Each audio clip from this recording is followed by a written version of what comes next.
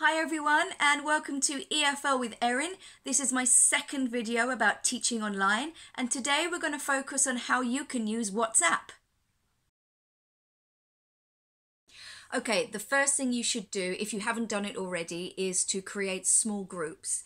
In this way, students can collaborate together outside of the main platform. You could give them a number of tasks to do, a project, anything like that. Put yourself in each group as well so that you can monitor them and make sure they're speaking English.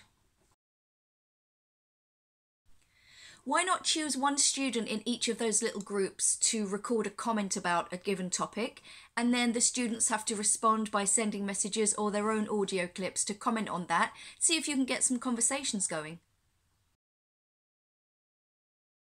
Why not post a video on your main platform at a designated time? Students can watch it and use WhatsApp to chat about the video in real time. Here's another really simple tip. You could send some kind of image on WhatsApp and students have to either send you an audio message or a few sentences with their reactions.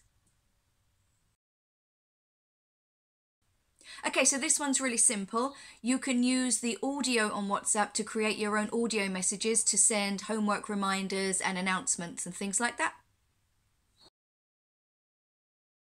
If you only have some short, concise feedback to send your learners, why not do it with an audio clip using WhatsApp? Easy. Well, I hope you found some of these tips useful. I'm sure you have a million more, so please comment below, and in the meantime, please share with a teacher who you think might find this useful and subscribe. Thank you. Bye.